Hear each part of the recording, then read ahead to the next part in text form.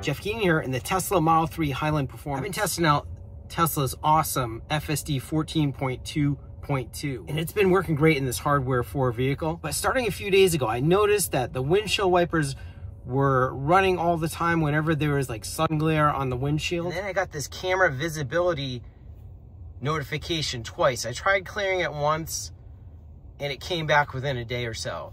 It's saying interior windshield residue detected, schedule service for cleaning. I didn't want the hassle of bringing my Tesla into the service center just to clean the windshield in front of the camera. And they charge like $60 to do it every single time. Now this Highland is over a year old now and I've never had it cleaned, but I haven't used FSD a lot in that time period. Since 14 came out with end-to-end neural nets, it's getting better and better and it makes you want to use it. And I guess cleaning the camera is going to be like a yearly maintenance item, just like cleaning the windshield and washing the car. But it was pretty easy to do. It took me about a half an hour the first time I tried. Okay, here are the tools that you're going to need. So first of all, you need a Torx screwdriver with a number 10 bit. I'll put a link to the set I'm using below. It's handy. Then I used this pick tool to get the cover underneath the mirror started, and then I used a standard trim removal tool. I'll put links to these below also. I used Windex glass cleaner and Bounty paper towels.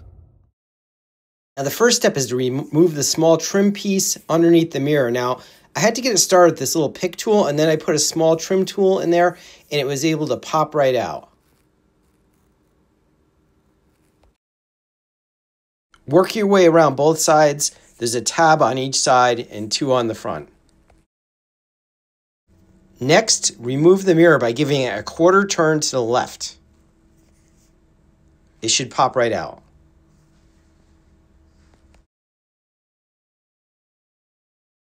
Next, remove the outer cover. Work your trim tool around. There's 2 tabs at the front corners, and then there's 2 tabs at the back by the headliner.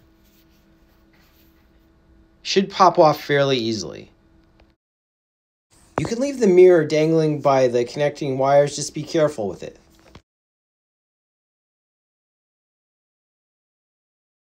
With the clips on both sides released, work it away from the headliner carefully, and you can just let it hang.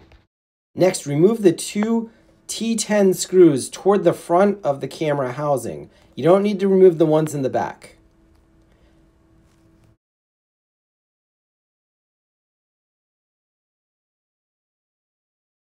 Now you should be able to lower the camera assembly board by swinging it down and away. It's held on by 2 tabs at the top.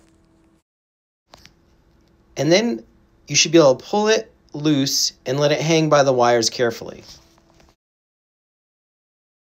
Next, I sprayed some Windex onto the Bounty Selected Sheet paper towel, and I used that to clean the glass in front of the camera.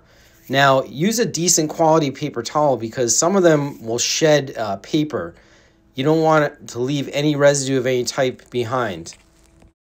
And before I started cleaning, I could definitely see the residue on the glass. Next, move the camera board back up toward the windshield. There's 2 clips in the back that you want to make sure are in place, and then the screw holes should line up. Next, replace the 2 T10 screws. Now, don't over tighten them. There was some blue Loctite on the screws, so they should stay in place. Next, reinstall the main cover. Now, first you have to get the back end up into the headliner, and then you should be able to look through and see the clip on the other side so you can line it up. That's how I got it to go back on. Next, reinstall the mirror by giving it a quarter turn to the right. Next, install the mirror trim piece. There's 2 tabs on the front and 2 clips on the side. Put the front in first, and then the side should pop right back in.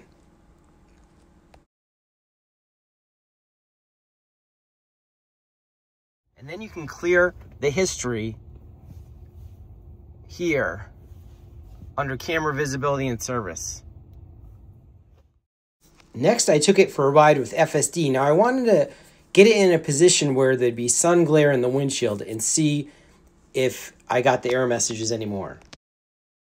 So I had it drive directly into the morning sun, and I didn't get any issues. The car was driving fine. And also I noticed the windshield wipers weren't running like crazy anymore. So there you go, how to clean the hardware 4 camera, and the Tesla Model 3 Highland. This is probably going to work for the Model Y Juniper as well. Remember to like and subscribe for more videos about Tesla, Rivian, Wi-Fi, and tech products.